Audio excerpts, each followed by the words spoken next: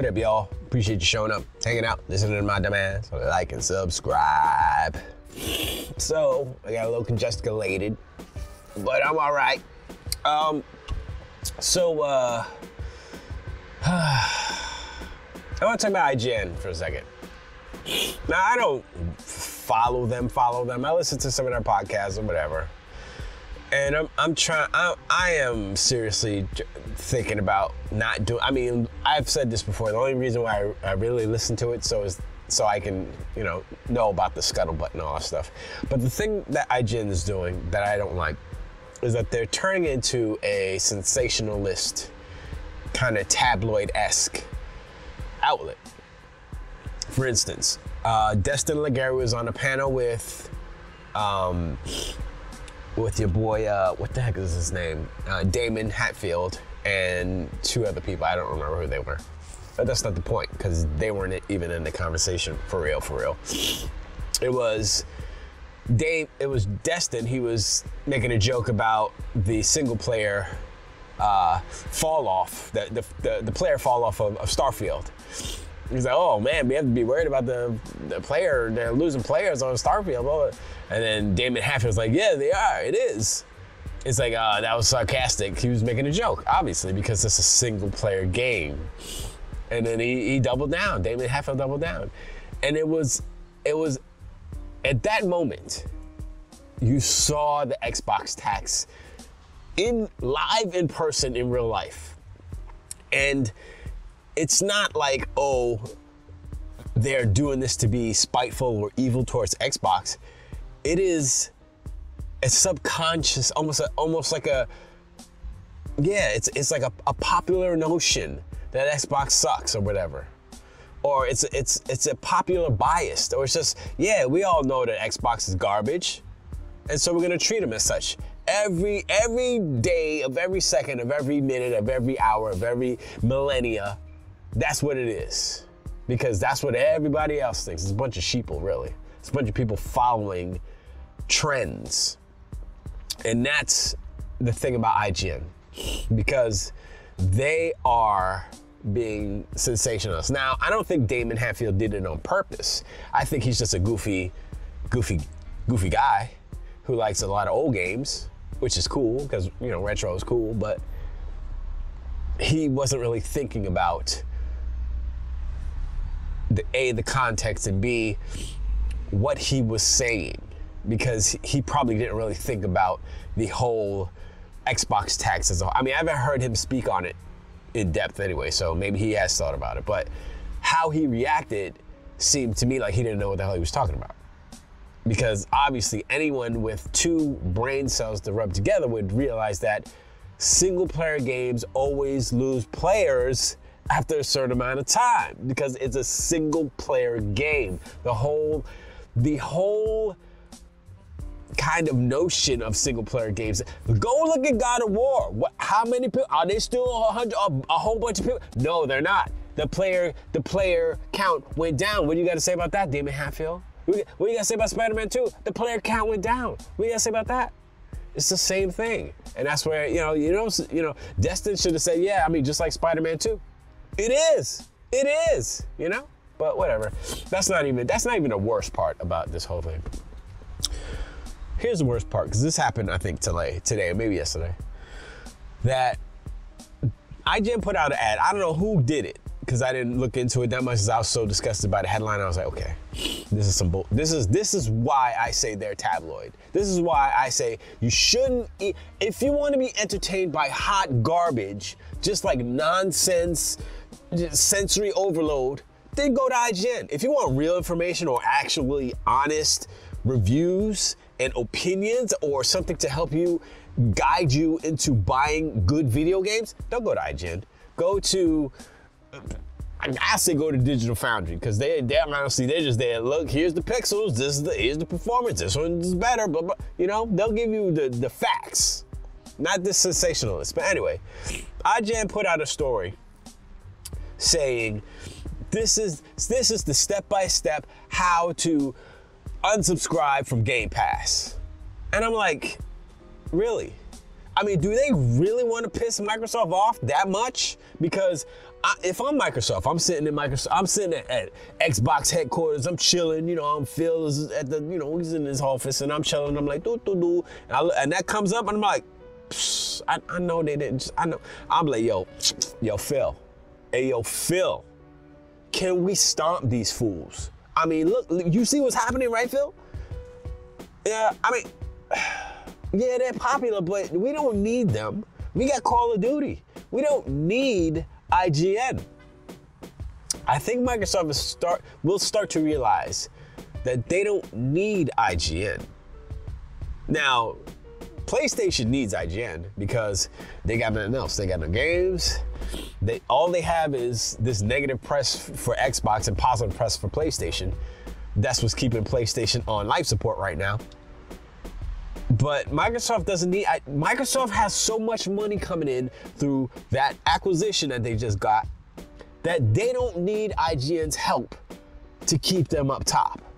Because it's not about the perception, it's about the bank account, it's about the numbers.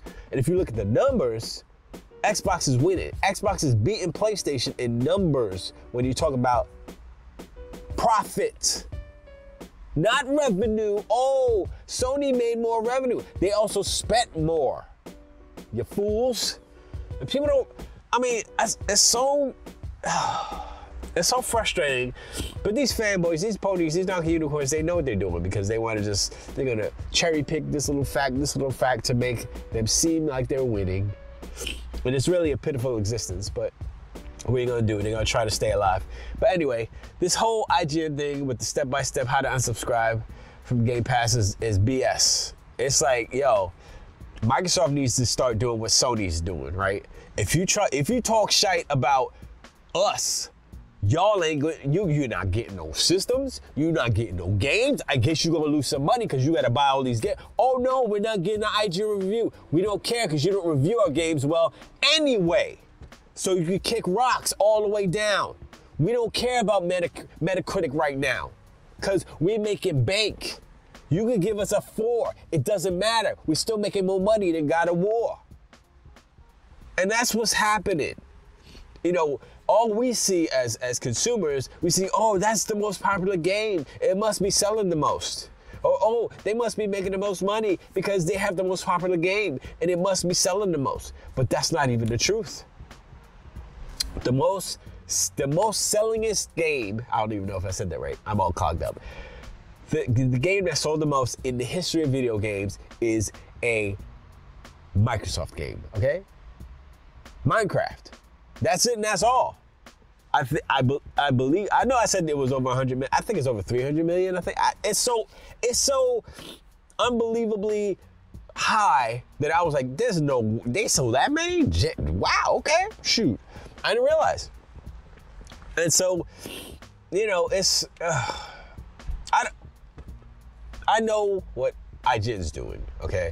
They're doing it to fuel the flames, fuel the console war so that they get more traffic, because any knucklehead would be like, oh my gosh, and then you're gonna go to IGN, get that, they're gonna get that click, get that traffic. That's what they want. They just want people to click on their site. They want to be relevant. So they make these ridiculous articles in order to fuel their machine, basically. So what would mess up their machine is Microsoft saying we're not playing ball anymore. We're not doing it. We're not going to let you walk all over us and treat us like, you know, just slander us. This is ridiculous. I mean, slander doesn't exist really in America. We don't have slander laws like the UK, but I think Microsoft needs to be a little bit more strict and not so much, I mean, kumbaya, sure. I understand the concept of it because Microsoft doesn't want to be like the mean company, like Sony doesn't care. Sony doesn't give a F. They be like, yo, we're Sony. Don't mess with us, right? Microsoft was like, yo, we want games for everybody. We want everybody to be playing games. Games is dope. Let's go, you know? And I like that. I like that attitude. It's like the feeling that when I saw the Sega announcement with the games, I was like, yes. I felt like I said it before, I felt like a little kid again. Let's go. Video games still alive, you know what I mean? And I don't get that from Sony. And I'm starting to see it in Microsoft, but I still see some of the flaws. I don't want to call them weaknesses, but I think that there needs to be a firm foot down on the neck of IGN, because they're doing some stuff that is harming the Xbox brand, but not in such a way that it's like fiduciary, like fiscally. I don't think they are, but you know, like as far as the zeitgeist and as far as public perception, yes, it is. And you know, like I said before, it is all for clicks. And I know Microsoft realizes that. And they probably have the numbers. They probably look at the numbers and say, okay, well, is this article really gonna affect our bottom line? Not really, because everybody who has Game Pass knows that they don't want to unsubscribe to Game Pass, because we got bangers coming. So I'm gonna stay on Game Pass until Blade comes out. That's gonna be in like 4 or 5 years. That's how good Game Pass is right now. That's how uninterested I am in unsubscribing. And they're gonna try to put why would they do that? That's where you see like, oh, is that part of the Xbox tax? Now, maybe, or maybe it goes deeper. Maybe Sony really does have it in an IGN, and maybe they're trying to push these narratives and say, yo, put an article about unsubscribing to game. Like, why would you? First of all, you need motivation to unsubscribe from game. Like, it's like if you have the most popular, like how to not buy an iPhone ever again. Like, why would you write that? Mad people like iPhones. I don't I don't personally, but mad people do. So why would you write that? Just like mad people like Game Pass. So why would you write that article? You know what I'm saying? Excuse me. My voice is going. So I'm gonna have to cut it short. But, you know, it's once again, it's another example. You can call it Xbox tax. It kind of is. But the Xbox tax is more of a representation of the bias and the negative attitude overall in the gaming industry towards Xbox. It's not specific actions or specific motivations, it's the overall. And IGN is explicitly illustrating the Xbox tax, even though their motivations are a little bit different in that they're doing it for clicks and monetarily speaking, but it still applies because of the fact that it is negatively impacting the Xbox business. And that's the bottom line. And all these people are like, oh, you probably believe in Xbox tax. Xbox tax does this. I mean, I'm gonna reach through the internet and slap you, because you have to be a moron if you think that it doesn't exist. And if you don't understand what it is, I don't know what to tell you. I mean, you know, it's bias. It's biases. I mean, maybe you didn't grow up where people were biased towards you, or maybe you didn't know anybody who was a bigot, say. Let's say that. I had a family member that was a bigot. Older person, obviously, because old school values and such. I mean, that's not necessarily true, but I'm just saying this person was a really bad person. And so I have firsthand experience with people like that.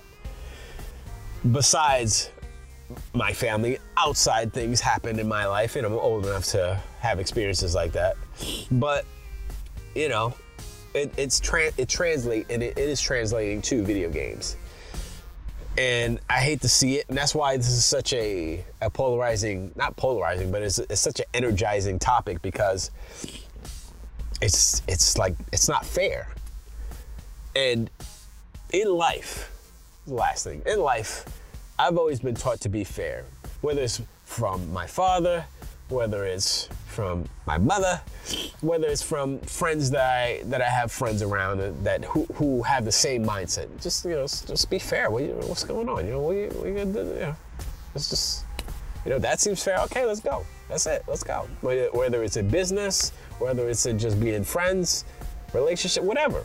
Fairness, fair. And the Xbox tax illustrates the unfairness of the biases, but I'm not too concerned about it because it's mainly just a tool for fueling the console war. It's not really, I don't think at this point, affecting the finances of Xbox per se. Like I said, they have a lot of money and they're making the moves to keep all that money coming in. So I think what IGN is doing more so than trying to harm Xbox is just trying to help PlayStation because they are hurting and they need all the help they can get. But anyway, let me know in the comments below what you think about the live Damon Hatfield Xbox tax illustration and the IGN how to unsubscribe to Game Pass. Wow. And I think Peter Ovo said, he said how to unsubscribe to IGN. Go to YouTube and hit the unsubscribe button. I don't think I've even subscribed to them.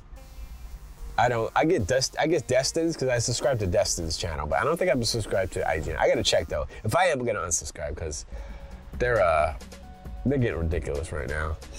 And the only way to affect change, this is the last thing. And I was listening to Marquez Broadley today. They were talking about environmental stuff and carbon emissions and credits and all that stuff. But they were talking about it's like the only way to affect change is really with your pocketbook, with your wallet. And I know you've heard it 1,000 million times, but it's true.